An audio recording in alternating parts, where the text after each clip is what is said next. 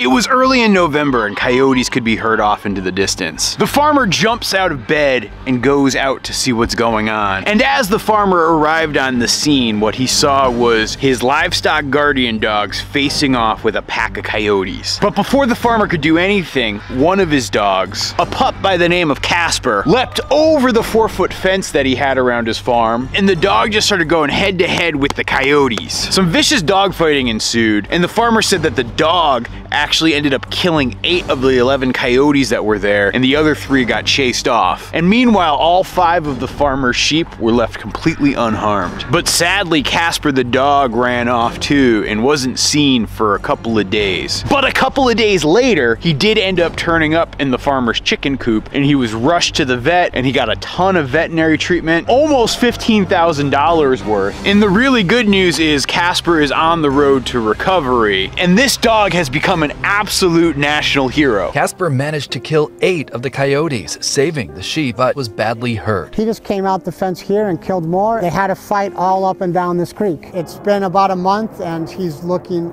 great. And I gotta say, I'm super impressed. I'm super impressed with Casper. I'm super impressed with the fact that he's gonna be okay. And lately, a lot of folks have actually been emailing me this story asking for my opinion. While I'm glad it seems like Casper's gonna have a happy ending, I most certainly don't want something like that happening on my farm. Isn't that right, Abby Dabby Doo? No, we don't want to be fighting coyotes. Because as many of you guys know, we have livestock guardian dogs here on our farm too. But over the last couple of years, I've started to form an opinion on how livestock guardian dogs should really protect your animals. And it's a little bit different than the Casper story. Good morning, birds! How's everybody doing this morning? Everybody's looking pretty happy and healthy. That's good to see. Hey, Barty. Hey, Martha. Yeah, the hoop coop continues to be the toastiest building on the farm other than our farmhouse.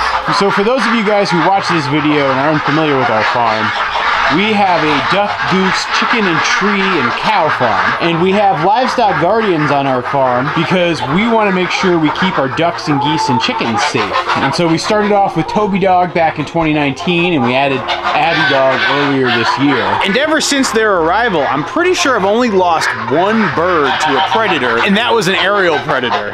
So sometimes there's not much they can do about that. So Toby Dog and Abby Dog, they live outdoors 24/7. They basically protect this building and all of its residents. Abby Dog's still a little bit in training. She's getting better and better. Toby Dog is pretty much the perfect livestock guardian dog. And a lot of times folks will ask me if they ever fight coyotes or if they ever fight other animals or predators. And my answer to that when I'm asked is, I sure as heck hope not. But guy, it would be so cool if the dogs and the coyotes, they were like fighting and stuff, man. Release the quackers!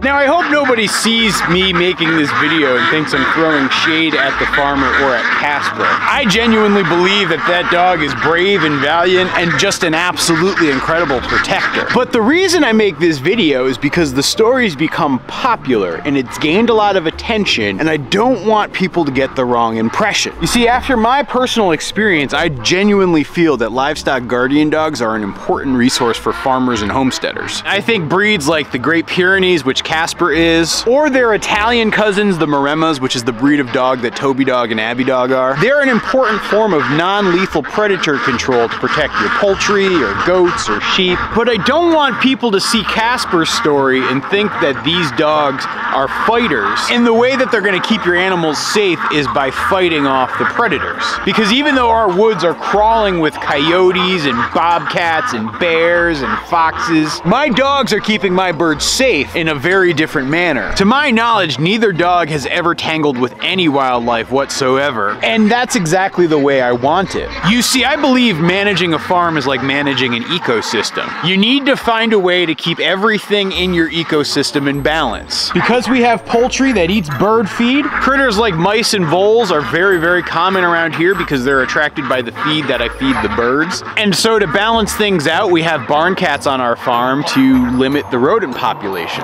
Also, Also, by having birds and having rodents around our farm, that often attracts predators like coyotes. Did you know that the majority of a coyote diet in these here parts comes from rodents? And so rather than letting a predator like a coyote become the apex predator for our farm's ecosystem, we brought in our livestock guardian dogs as a way to have them as the apex predator. You know, a typical coyote around here clocks in at around 40 or 45 pounds. Meanwhile, Abby Dabby Doo and Toby Dog are both coming in at nearly 100. And there's 2 of them. So while I believe that if they ever had a head-to-head fight with coyotes, that Toby and Abby, particularly if they're working together, would easily beat that pack, I don't want to risk that. I don't want to like actively put my dogs in a situation where they're dog fighting. What I want them doing is walking around the farm and marking the territory and peeing on every fence post and barking when they hear an animal coming near. It's essentially their doggy way of saying, "Hey you coyotes, get away from here.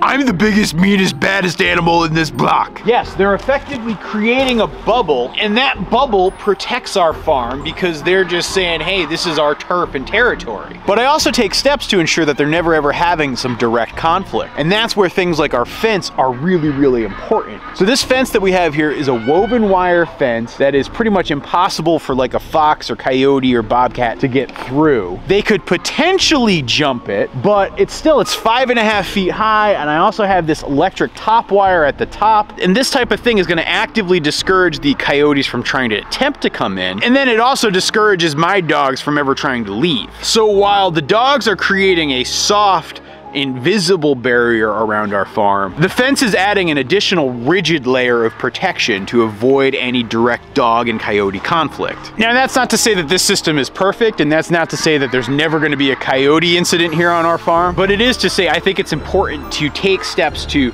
prevent any direct interaction between your livestock guardian dog and the predator. It's better for both your dog as well as for the wildlife. I mean, let's be honest, if you were to look at the Casper story from the coyotes angle, it's actually a little bit sad. Here you have this family of animals who are starting to get hungry in the leaner months of fall. They stumble upon what they think could be a potential meal, and then most of the family gets darn near wiped out. That almost feels like the saddest possible Disney movie I could ever imagine. Hey Abby Dog, our pond has officially become a skating rink. Do you want to try to go ice skating? Based on your footprints, I can tell you've been out here already today. Just be careful. Don't want you falling in. Aw, I love you, Abby Dabby Doo. Hey Carmen, I got a little bread for you. I have to sneak my chickens the bread, and they usually come running for it pretty quick, but I don't want the ducks to eat the bread because it's not good for ducks to eat bread. The chickens get in there quite fiercely. It's funny, it's like all the other chickens get the signal that there's free food and they come running. And then it's like a football. See, they're fighting over that one. They're fighting over this one. Pretty adorable. You guys remember Runaway Red? She's actually right here. She's the one right in front of me. She stopped running away, which is a good thing. And there you can see one of our other predators on the farm, Pablo Barn Cat, out there stalking something, trying to win Barn Cat of the Year, hopefully reducing the mouse population. He's a patient critter, that's for sure. And then we have Ginny Barn Cat watching Pablo Barn Cat. Ginny remains in the lead of Barn Cat of the Year. So you guys might be noticing on the fence over here that I've suddenly set up some poly wire that I typically use for my cattle, but I have it here connected to our electric fence. The reason for that is we had a little training setback the other day. You see, my darling Abby dog, she began jumping over the chicken wire and getting into the bird yard, which I don't want her doing just yet. While she's a darling girl and she's made so much progress in her training, she's still not a full-fledged livestock guardian dog yet, which is perhaps another myth about livestock guardian dogs that I think is worth busting. You know, some folks think about livestock guardian dogs like they're just a tool, like you'd go buy a chainsaw at the hardware store and pull it out of the box, throw some chain oil in it, throw some gasoline in it, and boom, you're good to go. And while these dogs most definitely do operate on instinct and they are suited for the jobs that they do, sometimes they do require training. And particularly with Abby dog, I've worked a lot over the course of this year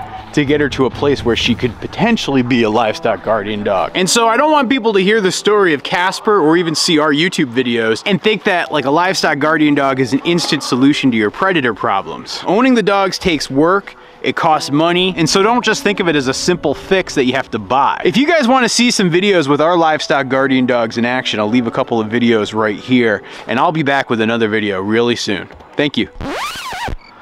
Thank you. Why did I say thank you? That's like such a weird, awkward thank you. I'm dumb.